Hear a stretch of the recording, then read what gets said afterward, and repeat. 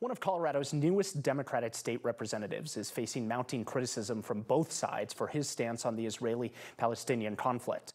Tim Hernandez first drew criticism from his conservative colleagues for attending a small pro-Palestine rally this weekend, shortly after Hamas militants crossed into the Israeli border towns and killed and abducted hundreds of civilians. Almost immediately, Hernandez's Republican colleagues called for Democratic leadership to issue some sort of formal reprimand. In a statement earlier this week, Hernandez said he attended the rally in solidarity with the Palestinian community, who have also suffered hundreds of civilian losses in Gaza in the Israeli airstrikes following the Hamas attacks.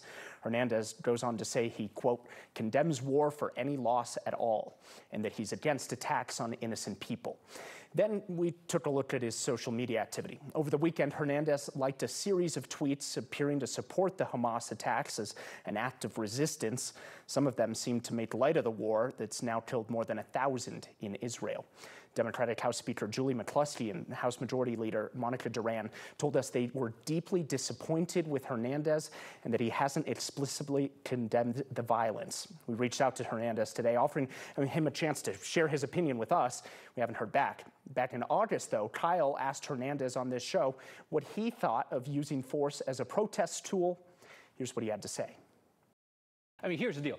You're on the Fox News Channel homepage because people think that you were advocating for some kind of violent cultural revolution. And you said, violence isn't my bag. No. But do you think that it is necessary or acceptable? I'm not here to police protest. You know, I think that folks who choose to relegate towards violence is a personal political decision for themselves. And I think that what that arrives at, and often is never people's first choice, right?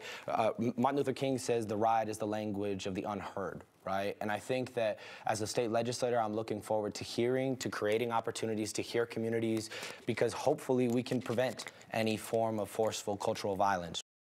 Unsurprisingly, the Colorado Republican Party is calling for Hernandez to resign or for House leaders to expel him. That's an unlikely move and requires a 2/3 vote of all House members. Hernandez was appointed back in August by a vacancy committee with just 39 votes.